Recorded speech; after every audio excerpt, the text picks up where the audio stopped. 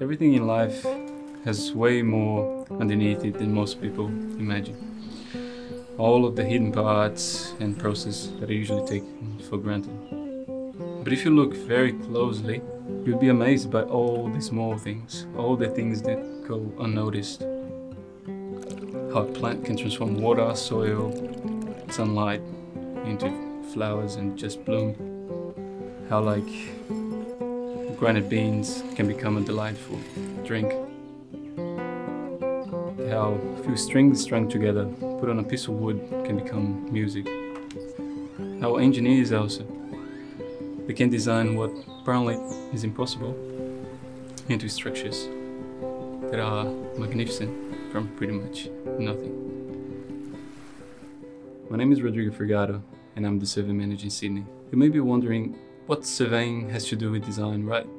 But I'm a true believer that surveying is one of those that are usually underlooked. But what people don't realize is that surveying is actually the backbone of design.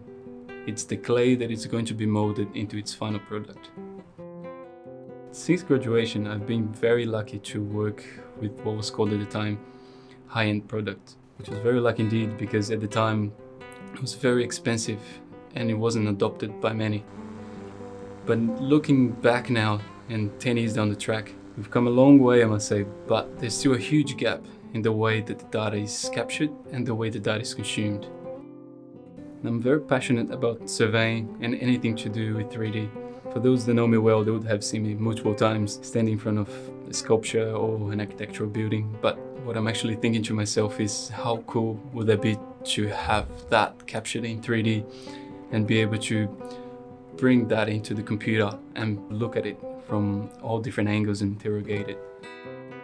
In this industry, I've worked from light projection to the Vivid Festival to movies such as The Great Gatsby and The Pirates of the Caribbean, where I had the opportunity to scan Leonardo DiCaprio, Johnny Depp.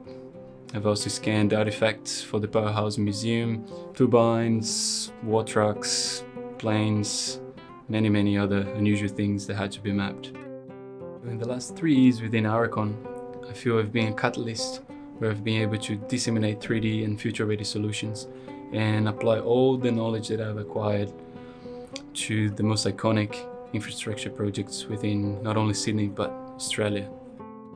The reason I want to be a Design Academy scholar is to be able to engage with like-minded people, people that are willing to challenge the norm and change things. I want to show that surveying can be much more than just a handful of lines on the screen.